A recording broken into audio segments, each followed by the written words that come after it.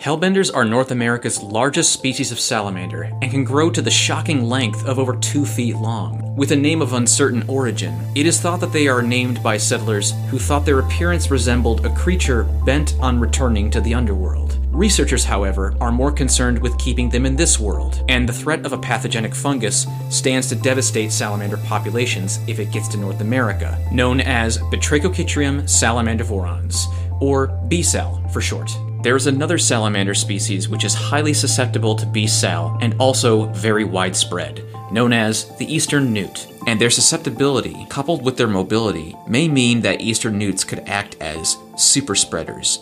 My name is Mike DiGirolamo, your host for Mongabay Explores, a special podcast series about some of the most recent reporting from Mongabay.com's global team. Join me for a deeper discussion of one such project, where I've explored issues with experts on the front lines of the looming salamander pandemic to find out what we know now and what is being done to keep North America's and the world's salamanders safe. On this episode, I spoke with Dr. Becky Hardman from the University of Tennessee-Knoxville and Dr. Anna Longo of the University of Florida, experts in two fascinating and unique salamanders, the ever-iconic and large hellbender and the very small but very abundant eastern newt, their fates of which could be consequential in the face of a Bsal outbreak in the contiguous United States. Speaking with both Dr. Hardman and Dr. Longo shed more light on the complexity of wildlife disease and even greater detail on the vulnerability of the North American continent to Bsal. While there is much to learn, the eastern newt and the hellbender can offer us a picture into key knowledge that we need to know in order to prepare ourselves for what experts say is inevitable. I'm Rebecca Hardman. I was a PhD student, veterinarian at UT. I recently graduated, so I'm a researcher working with UT right now and some other institutions in Tennessee here doing kind of wildlife disease research. And how long have you been studying hellbenders, or when did you first start looking into them? Yeah, 2011. So it's been it's been almost a decade now, which is pretty amazing. It was a project. My PhD advisor at the time, I was working for her kind of as a lab technician, and she had a project in Arkansas looking at disease in hellbenders. And I can go into a little more detail and a little bit about what's going on there. They wanted someone to come out and kind of do some preliminary pathogen surveillance in Arkansas in these guys. And she knew that prior to working for her, I was a herpetologist, and so she knew I had experience in the field, and so that's where we got started, just kind of starting to test some of these guys for some known amphibian pathogens at the time. And was there anything notable that you found from that study that relates to what we're talking about now? The disease in hellbenders gets complicated because we have two different subspecies.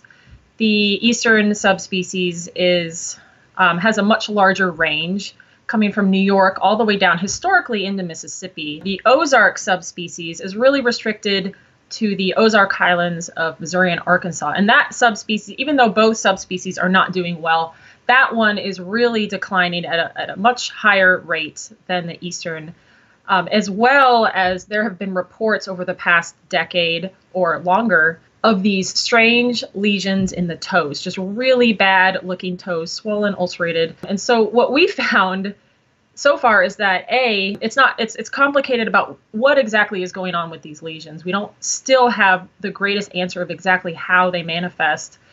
But from the surveillance work that I started over there, we do know that even though BD, a chytrid fungus related to Bsal, the one that was kind of the first chytrid pandemic, that is in a lot of hellbender populations without disease. But we did find that with animals with worse lesions, when we scored the lesions, the ones with worse lesion scores were more likely to be infected with BD. So there is some evidence showing that it may play a role in the actual severity of disease. It might contribute to how fast the disease progresses. They're more than just infection of this one pathogen to cause the disease or something else going on, because we do see it in healthy individuals as well. But there is some kind of multifactorial contribution of potentially BD and maybe other pathogens in these lesions. In other words, Batrachochytrium dendrobatidis, or BD, obviously can contribute to the prevalence of the skin lesions found on hellbenders, but the situation is a bit more complex since there's a variety of environmental factors that are compromising the health of these salamanders, leaving them more vulnerable to disease. It gets complicated. So in hellbenders in general, BD seems to have about a prevalence of between 20 and 30%, meaning that in general, 1 out of 5, between 1 out of 3 hellbenders that you swab is going to be positive for BD. And the majority of those hellbenders do not have obvious clinical signs of disease. So a lot of studies have been done, either ones I've involved in or not, that have just gone out and swabbed hellbenders, looked to see if they were sick, and found it pretty prevalent among these populations without any signs of disease. Whereas what I was finding in the Ozark hellbenders is there seemed to be an increased risk of infection in the animals that had worse lesions. So it's hard to say if, because the lesions are so bad, they're more likely to be infected with BD, or that BD infection potentiates these lesions and makes them worse in that case. There may be a factor of environment, genetics, and maybe one or more pathogens that are all contributing towards some kind of chronic disease process. And what I would like to do is, even though it's multifactorial, is figure out where we can intervene and stop one of those things that is needed to cause disease, where maybe we can't control BD, but maybe we can control a particular environmental stress factor that then controls that disease. Gotcha. And that's a great segue into my next question. I was going to ask you, these populations of hellbenders have declined pretty much everywhere since the 1970s. And I was going to ask you what has caused that, what has contributed to that. And it sounds like it could be many things and you're not precisely sure what it is, but I was wondering if you could kind of delve more into that. You know, of course, my research has been on the health and disease side of things, which I think is contributing, but a lot of research has been done looking at populations associated with habitat alteration, changes in the buffer along the watersheds. And it's tough to really get a clear answer when you're looking at how landscape can affect a population, especially a slow-growing population, a long-lived animal like hellbenders. But the more and more people look at it, the more and more there is evidence showing that changes in the landscape are somehow affecting how these animals can either reproduce or stay alive long enough to produce enough young, or affect the survival of the young. There's something going on, especially in young hellbenders, where we're seeing less and less of them. And it's still up in the air exactly how potentially sedimentation from changes in, decreased forest buffer are affecting the ability of hellbenders to produce young and have those young survive. And so we're seeing in a lot of these populations, if we do find hellbenders, we're just seeing the old individuals that have lived on because they can live, at least 20 years in the wild, much longer in captivity that we know of. The age of hellbenders makes studying them in captivity even more complicated since they can live 20 years. But there's another unique feature about them worth noting that makes them stand out even more from other salamanders.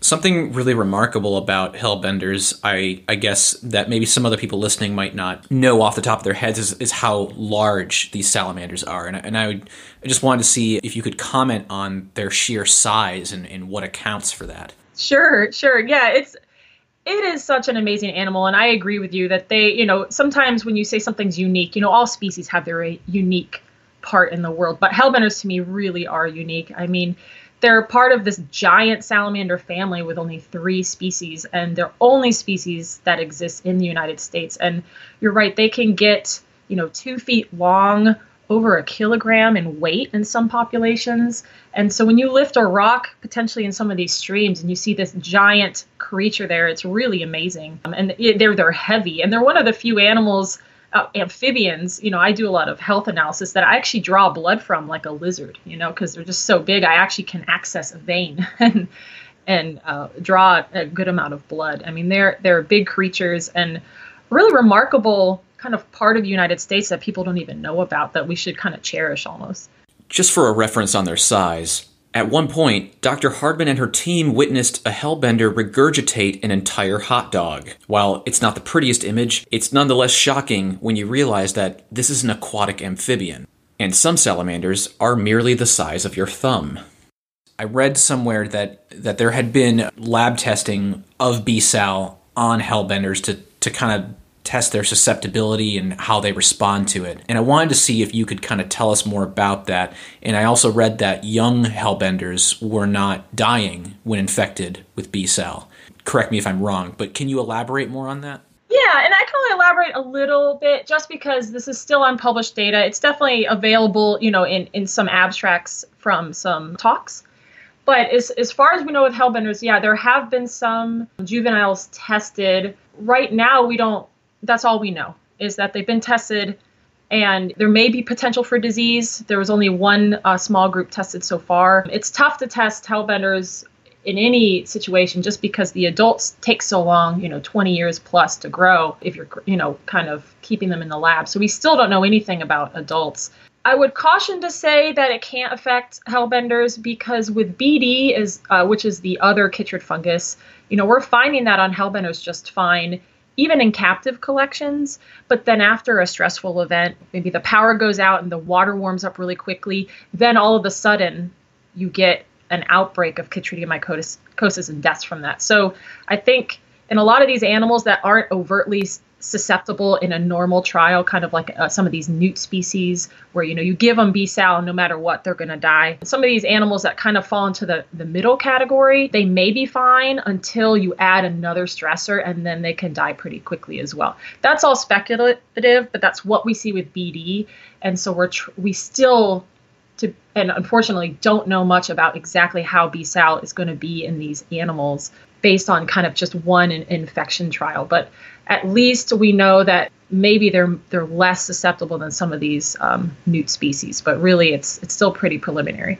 While it's only been verified in lab testing, the speculation that hellbenders develop chytridiomycosis when stressed, much like in the way that a compromised immune system might leave a human open to getting sick, doesn't bode well for hellbenders. What if then they were infected with Bsal? It's a worrying scenario to contemplate. Yeah, it's correct, at least in captivity, that we see some kind of stressful event and then potentially chytridiomycosis afterwards. There haven't been any true trials to really test that, and so it's really hard to say. But that's anecdotally what we've been seeing in captivity is hellbenders can die, and it's definitely a pathogen you don't want in your captive collections. But in the wild, we don't know what kind of stressor could trigger that. If it's chronic changes in the water, is that enough of an acute kind of a really hard stressor to then get chytridiomycosis? But we don't want to rule out the possibility that if these animals are chronically stressed, like any vertebrate, you're chronically stressed, you may have the potential, more likely to get more sick from a disease or more likely to get more infections than you normally would. And maybe that slow grind on that population is accumulating more than we think. But again, unfortunately, it's so hard to test that and it's still speculative. Is there any effort being done to further test that or get more information on it? I know it's difficult, but is there anyone working to find that out? Not that I know of. I know there's a lot more captive collections, not necessarily in Tennessee, that I'm not involved with that may be doing that. But the main focus of a lot of these collections is to get juveniles out. A lot of people have seen that potentially if you get them past a certain critical life stage, for whatever reason that life stage is more susceptible, kind of like sea turtles, getting them past a certain critical life stage and then releasing them back in the wild. So a lot of those collections don't want to use any of their animals they spent years raising to test this. Again, with BD, I know some other labs in New York have at least looked at whether or not they can get disease and whether or not how the immune system responds. And they definitely can. They have seen chytridiomycosis in these trials. But I don't think there's been any testing on, trying to actually give them an acute stress event and then see, if they're more susceptible or not. That still hasn't been tested. Even more complicated for hellbenders, other than their lab testing logistics, is that unlike terrestrial salamanders, they live their entire lives in river systems, and they are constantly exposed, not to just waterborne fungal pathogens, but basically any changes to the environment that flow downstream. I think a lot of it has to do with their life history and their natural history, meaning, how they live out their lives and what they need to reproduce. A lot of these salamanders that are doing well are terrestrial, and as long as they have the right habitat, they're smaller, they have smaller home ranges, and they can maintain populations in potentially a smaller forest plot. As long as that forest is providing the microhabitats they need, those populations can kind of maintain in that smaller area. When you talk about hellbenders, they live in river systems, and those rivers accumulate anything coming from the entire watershed. And so I think if there's any changes along any part of that watershed, there's a potential for them to be affected. And there is one group out of Virginia Tech that actually looked at changes in different sizes of landscape scales and found that at a fairly good scale around that forest, the forest buffer we call it, if there's changes, that definitely was related to whether or not hellbenders, the populations were doing well. And so it really seems to be they can be affected from far away, as opposed to maybe these smaller salamanders were really, as long as their micro environment and their small home ranges are intact, you can maintain populations in smaller patches of forest. It is interesting to me, though, that there are other salamanders that live in these river systems that we haven't noticed declining as much, such as mud puppies. But now I think people are noticing them declining as well. And maybe it was something we just weren't paying attention to as much with the hellbenders as before. They need a very special place under a rock that's clear. The rocks need to have, it's not too big of a space, not too small of a space. It needs to have the silt out where they maintain their eggs.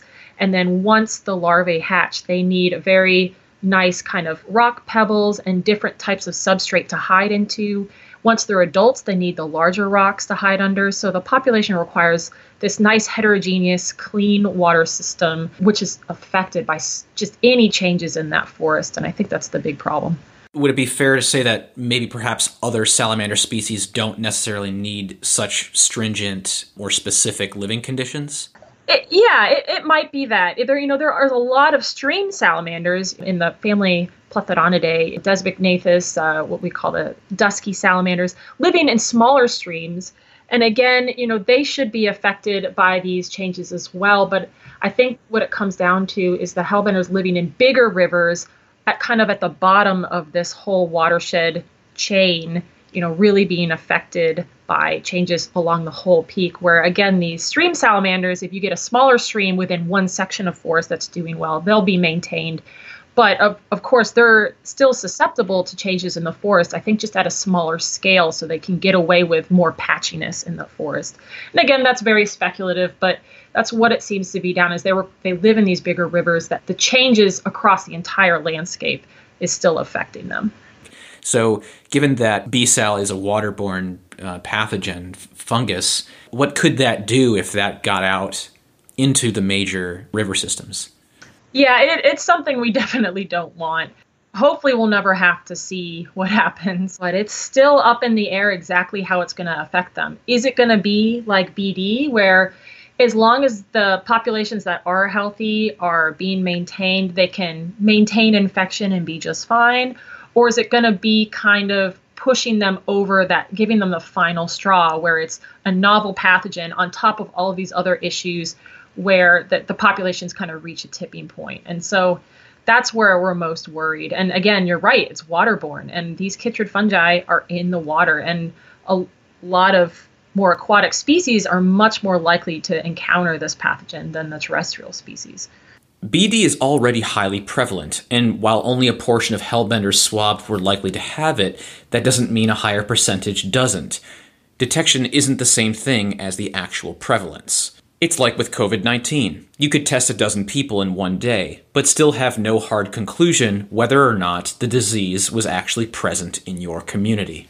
From my study and the several different studies that have tested hellbenders for BD, there does not seem to be a regional pattern. There are certain rivers where we didn't find BD, but honestly, it's in rivers where we didn't have a very large sampling effort, or really we didn't sample a lot of individuals. And you can miss it at that point, if you're not coming back regularly. BD has seasonal fluctuations in other amphibian species that we know about based on temperature, based on the host health. And so, you're going to have to do some comprehensive sampling sometimes to really say that there is no BD in a system, depending on when you sample and how many individuals you get. And hellbenders are definitely tough to get. And what's also frustrating is in these populations that are declining, you can work all day and maybe if you're lucky, get one individual, and that's negative. What does that tell you? Well, it could tell you that there's no BD, or it could tell you that maybe all the ones that died did have BD. We just didn't sample them because they'd already died. With the coronavirus right now, actually, I feel like the United States and the world is starting to understand, what detection means. So that's something that people actually understand now. I feel like this would be another thing where detection's a big thing, and if the animals have died before you test it, then you just didn't detect it, but it still could be there. So right now, it's a lot of muddled data, but all we know is that it seems to be everywhere, and that's all we know. So in comparison to other salamanders, hellbenders are, it sounds like, exceedingly hard to even catch in the wild. How do you do that? Just out of curiosity.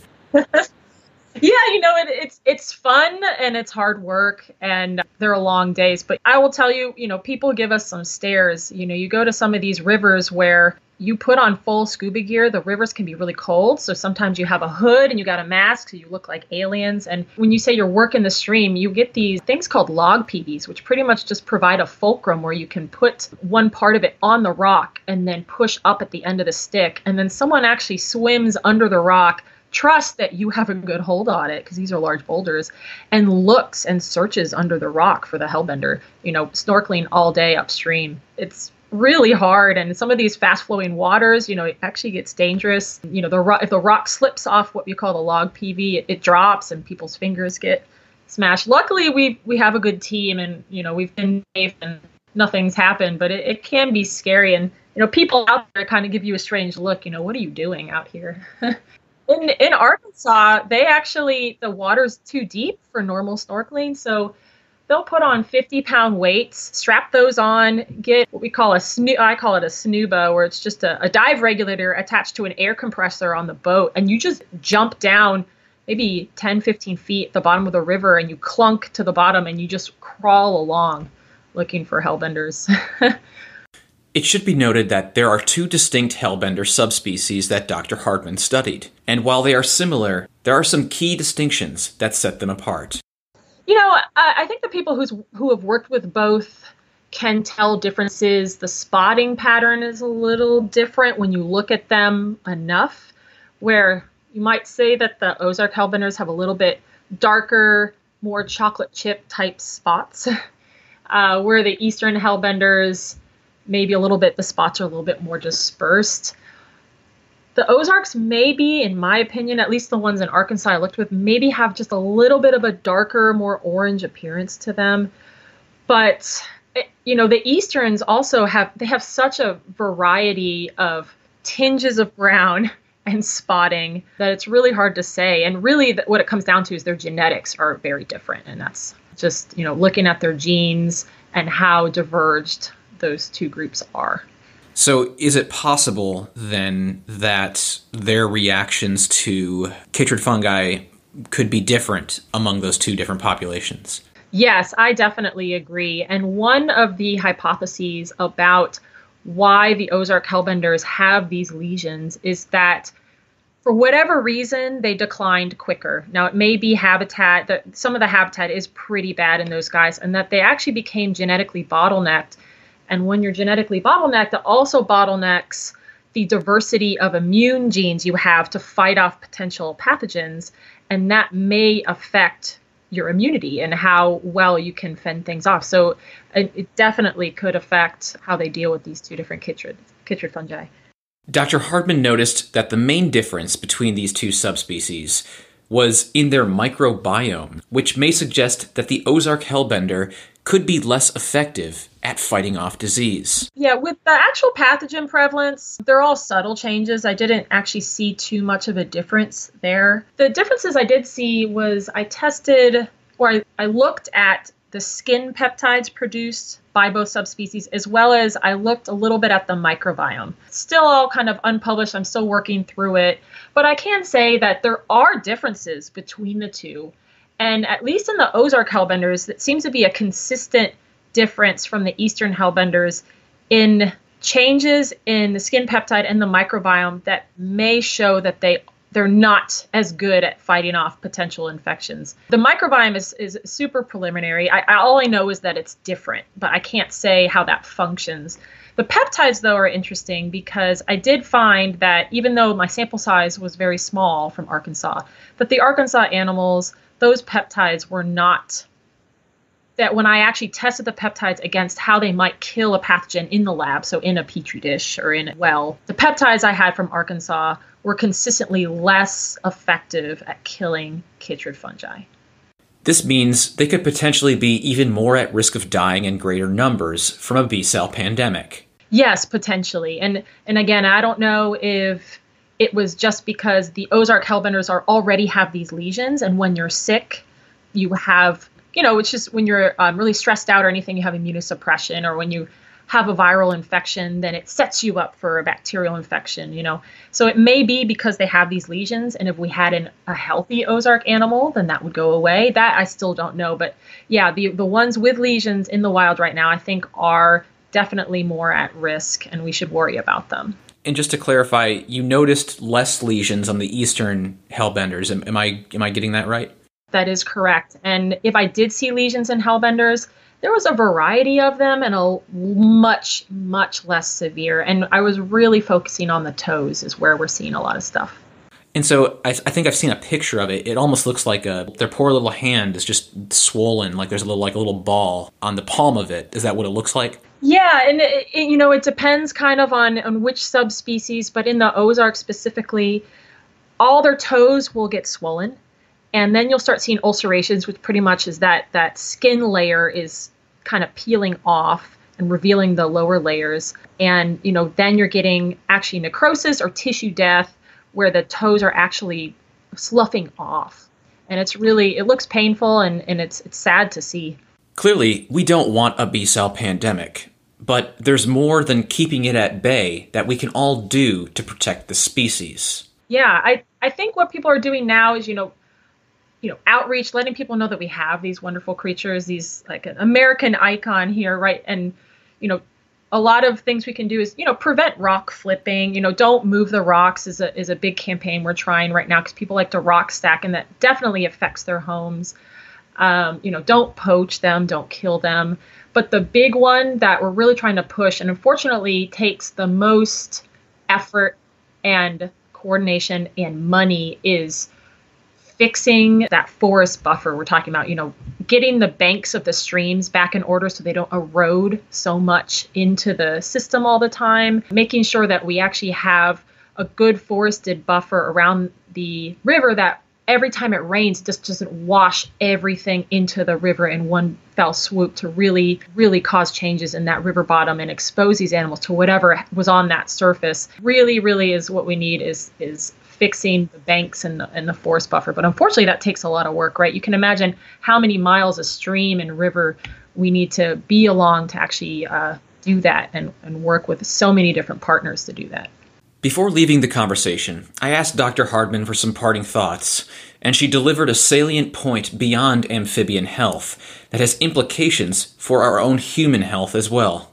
There's this buzzword out there, One Health, and I think that still needs to be more of a buzzword, is really, people ask me, why is this important? People ask that all the time. Why are hellbenders important? And I have a few answers to that. And one is, first of all, this is something that it's part of who we are. It's our backyard. It's something we should take ownership of. And if something's going on with these animals, we should care just inherently. But even if you don't care about the hellbender, think about the water that you depend on, that we all depend on. And these animals are living in it. And they're not, some kind of small mammal that lives a couple years and dies. These guys live over 20 years. And so they're a really good indicator of what can happen if you're exposed over time to a lot of things. These guys, they're showing signs of problems of potentially something that they've been exposed to for decades. And so that should raise alarms for us that, okay, these guys are telling us something that maybe we need to get our act together and fix these streams before we start seeing more problems. If we focus on making things healthier for them, we're going to benefit because we're making the streams healthier for us. Not necessarily just to prevent us from being sick, for us enjoying it. Like you said, you're out for a walk. It's not really fun to see degraded banks and muddy rivers. Everyone loves going to the mountains to get away from it all because that's something to cherish. So I think really just kind of working together and understanding that the goal is Hellbenders and us together.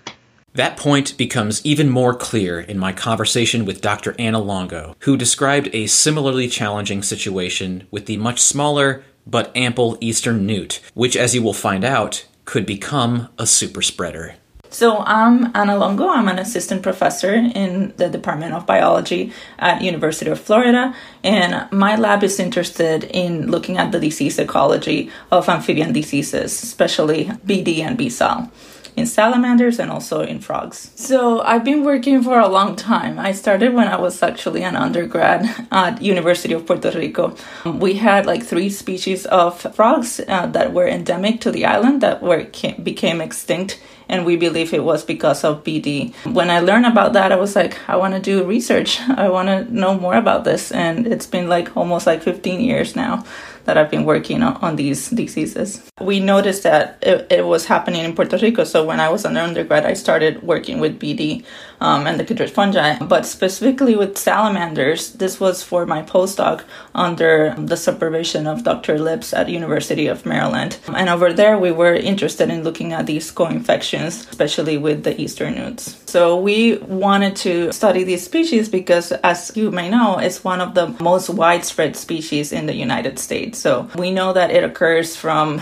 Canada almost to Texas. If you are thinking about how many states are covered by these species, it's almost 35 states. So pretty much more than half of the United States has the presence of these newts. And from previous studies that were done by the Europeans, they identified that species as a susceptible species, that Bsal was lethal to it. So in my case, knowing that information, I wanted to know, I know that they are infected with BD. So what's going to happen if we just add on top of that another pathogen? Much like in the case of the Hellbender, the eastern newts are already afflicted with BD in many cases. But unlike the Hellbender, we know that eastern newts fare even worse when infected with Bsal. How many of them are estimated to be affected with BD? That's a very good question. I don't know the number, but what we know is that salamanders as a whole, all the salamanders, have been neglected and not have been studying that much in terms of BD. Most species of plethodontids, so those are the longest salamanders, they tend to be resistant to BD, so people kind of don't study them. But now that we have this new threat of Bsal, now that's going to become more important. Just to clarify, the Hellbender is a plethodontid, and the eastern newt is a different family, the salamanderids. Dr. Longo explains in greater detail what this means. So plethodontid is a family of salamanders, and it's one of the most abundant families in the world of salamanders. So we have approximately 480 species of plethodontid salamanders, and most of them, the biggest diversity, it occurs in the United States, actually in eastern United States. So as a whole, we are one of the hotspots for the diversity of plethodontids. Eastern newts are not plethodontids, they are in another family, so they are salamandrids, salamandridae, and they are aquatic species, right? So they, everything that I was reading in the literature seems to suggest that they were living with enzootic infections of BD. So they seem to persist, they're surviving, and not that much mortality going on, at least that we can detect. So with that information, I was so they have BD, so now what's going to happen with Bsal, right? And the idea here is that we have this species that is very widespread, right? And we want to know, if we add on top a new pathogen, how are they going to respond? Well, the first thing it could be, right, it could be that they could be resistant to it, or like the same defenses that they're using against BD to kind of like tolerate the infection, they can use it towards Bsal as well. And we did some experiments to try to test that, and we found out that actually like co-infections, like having both BD and Bsal, was worse for these salamanders than having just BD or just Bsal by itself. So kind of like a compounding effect, overstressing their system and making them stressed out and sick. Exactly. So what we think is what's happening is that they are focusing all their immune defenses towards BD because they kind of like know the pathogen, right? Their immune system knows the pathogen. And then Bsal is kind of like taking the advantage and growing more because it's kind of like left untouched by the immune system. But having both things at the same time, then it's like you can observe a stronger mortality of these individuals in a faster time. You may recall just previously that Dr. Hardman mentioned the evidence of compounding stress factors on hellbenders seemed to indicate a higher chance of developing disease symptoms. The same holds true for eastern newts. Can you tell me, why are the eastern newts so prevalent and widespread in the United States? They have different things, right? The ecology is very interesting. They have distinct life stages, right? So they're aquatic and also have a terrestrial phase, which we call the eft. And then they transform into aquatic adults, right? So they occupy many different areas of the habitats, right? From anything from like ponds or lakes or other like bodies of water, right? And then they can exploit also the terrestrial areas as well. Some interesting things about the newts is that they are a very long-lived species. So the estimates are like around 15 years. So that's a long time for a small salamander, right? It takes them a long time also to metamorphose. So it takes them anything from 2 to 7 years to get into the aquatic form into adults. So we see that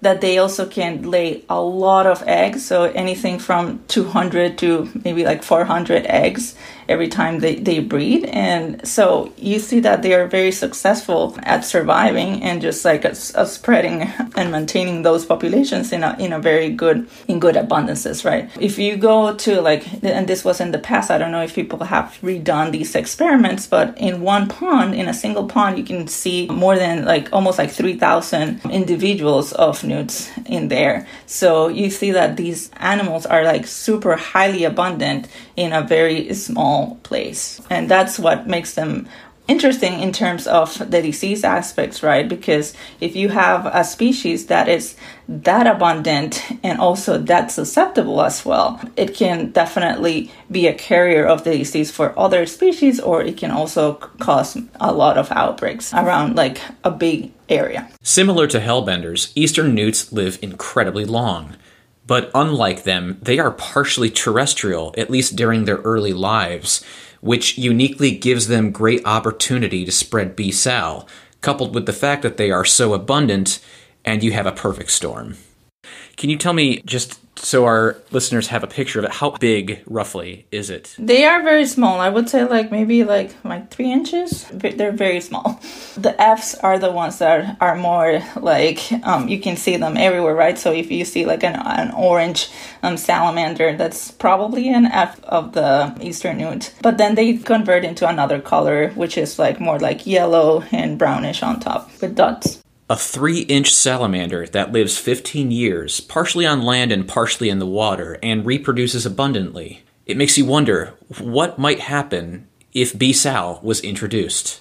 That's a very good question. So we think like if our experiments, right, and every susceptibility trial that we've done is correct, right, and if it's representative of what could happen in nature, we know that we are gonna lose a lot of these animals like very fast. And the timing, it's gonna be like just weeks, right? So in the lab, we start observing mortality like in 15 to 22 days. So that is fast, and we're definitely going to be able to observe that, and the consequences across like many areas of the ecosystem are going to become evident. And what are some of those consequences? So anything that depends on these animals to survive, right? Not that much probably in the Fs, because the Fs, they have like this toxin, right, that makes them unpalatable to predators, right? So they might not be the ones that suffer that much, but maybe the adults, right, that are eaten by other animals and play some roles in the ecosystem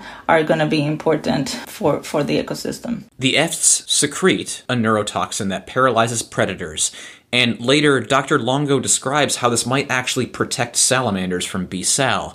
But of the 35 states with eastern newts, the question still remains of where it would strike first. It would depend, right? So if it's related to pet trade, it depends if where exactly, right? But if we're thinking more about the movement of people, maybe something near an airport, right? Or we just don't know, honestly.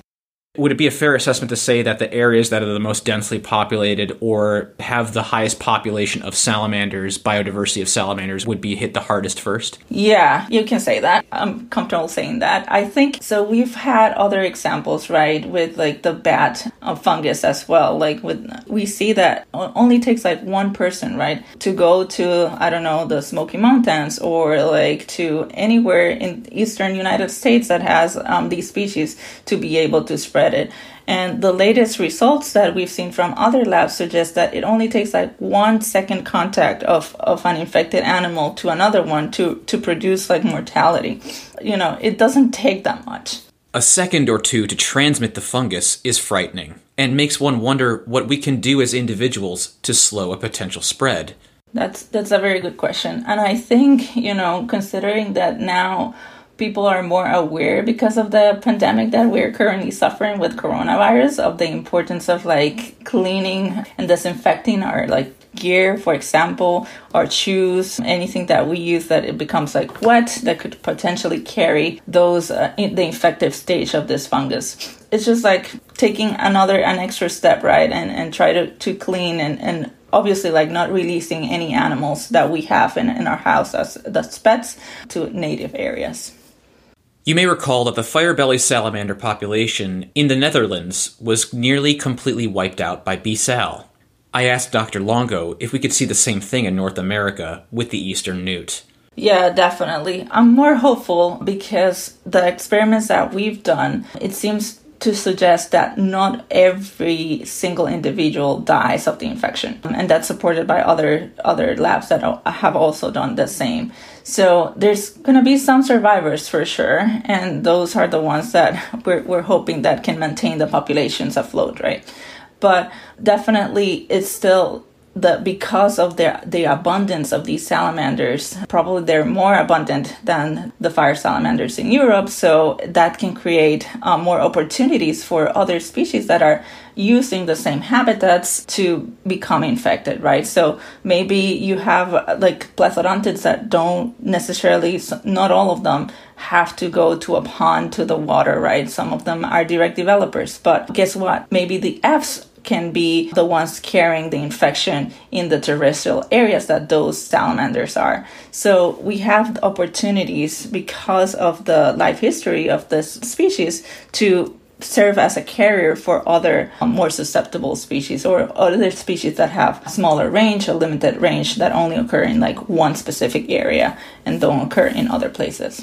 And of course, even if the eastern newt survives in greater numbers, the fallout from spreading the disease to other salamanders may be even worse. Yeah, exactly. And the other difference is we have, in case of the fire salamander, those are mostly terrestrial species. So they go to the ponds to reproduce, but in the other times they are in the forest and other areas.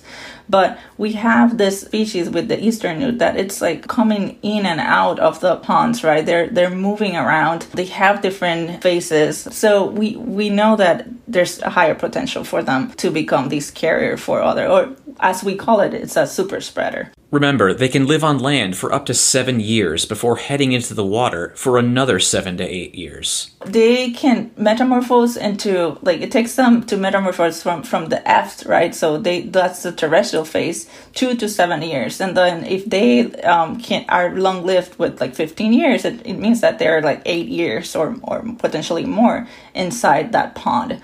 So that's a long time, right? And they are using that area for a long time. I asked Dr. Longo to summarize a few points to stress about the situation we face with eastern newts in the context of Bsal, and she offered some sobering insight. But she also wanted to make clear that there was more to understand about the various species of salamanders that could potentially be resistant to it.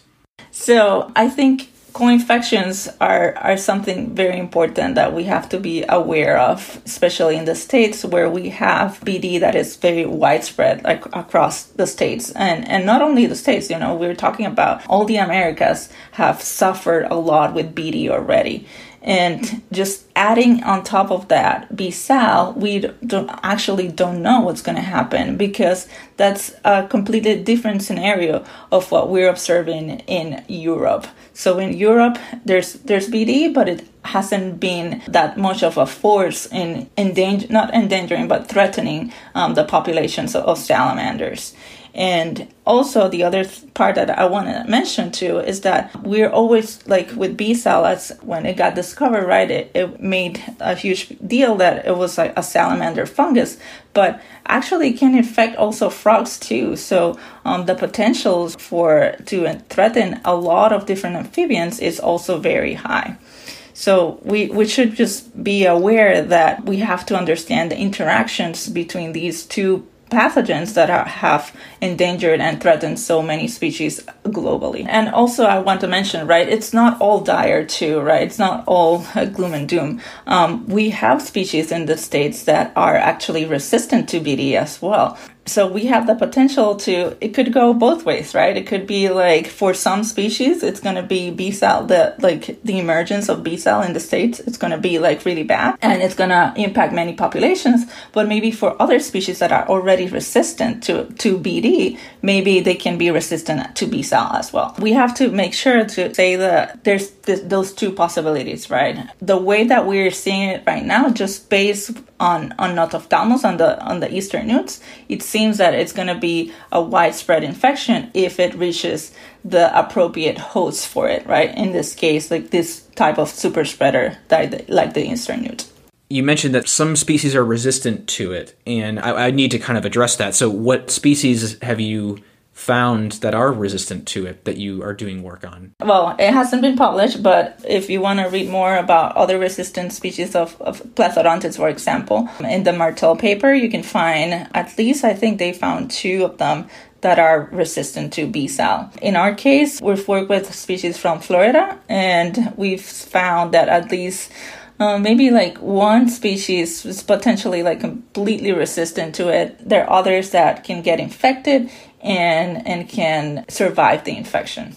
We also have instances of a plethodontid that it's also very highly susceptible, almost like the same case as the newts too. I wish I could tell you like all plethodontids are more resistant, but that's not the case, right? There's going to be always like one species on another that has a particular adaptation that brings them more closer to water, for example, and that increases their exposure. It varies a lot, and we still don't know exactly like how this things works. Rewinding for just a moment, Dr. Longo previously mentioned the eastern newt secreting a neurotoxin in its early terrestrial stage.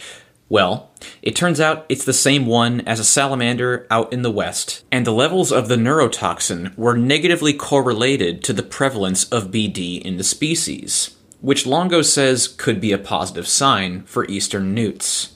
Other species of salamanders, like the newts in the western part of the United States, right? Tarica. I don't know if someone has talked about this with you before. So those are the other species that we are kind of like worried too, because they are very similar in terms of their susceptibility as well, we think, right? These animals have like this adaptation that their skin contains tetrodotoxin, right? So this is a very potent neurotoxin that makes them unpalatable, and kind of like what happens is that it blocks the sodium channels of the different cells, and it kind of like paralyzes, right? And that's how they kill their potential predators. And there's some studies that have been shown in the West, right? So we're talking about the taricas, not specifically about the newts, that these animals and the concentration of the tetrodotoxin, it's negatively correlated to BD and other parasites as well. That's something that it's very helpful, and hopefully like it happens also in the eastern newt, and that's a way or a mechanism that they might be able to survive the infection, at least some individuals. Dr. Longo elaborated that the eastern newts that aren't dying of Bsal may actually be getting a defense boost from this neurotoxin. So what I'm trying to say is that because we're seeing that there's some variation in their susceptibility to Bsal, because not all of them are dying, right, in our experiments. So this is based entirely on experiments. There's the possibility that if this is a mechanism, right, if this toxin is a mechanism, maybe those are the ones that are surviving are the ones that have maybe more toxin in their skin. But we don't know. Quite rightly, these conversations raise some questions that unfortunately we don't have the answers to, and hopefully won't have to find out. I'd like to personally thank Dr. Hardman and Dr. Longo for sharing their valuable expertise with myself and Mongabay on these two special and fascinating salamanders. This is the final episode in the Bsal series of Mongabay Explores, and it has been my privilege reporting on this issue. I encourage you to listen to episodes 1 through 5 of this inaugural series of Mongabay Explores to learn more about the Bsal pandemic and what is being done to stop it. I'd like to extend a hearty thanks to our podcast producer, Eric Hoffner, and also to Rhett Butler. Watch for a new edition of Mongabay Explores every 2 weeks in between episodes of our flagship podcast, the Mongabay Newscast. Special projects like this are made possible by our Patreon supporters. Mongabay is a nonprofit news provider, so we rely on the generosity of our listeners, readers, and friends. To add your support, head to patreon.com/Mongabay to learn more. Keep up with all of Mongabay's news from Nature's Frontline at mongabay.com, or get updates via Twitter, Facebook, and Instagram, where our handle is @Mongabay. Thank you once again, and we will be back soon with another episode of Mongabay Explores.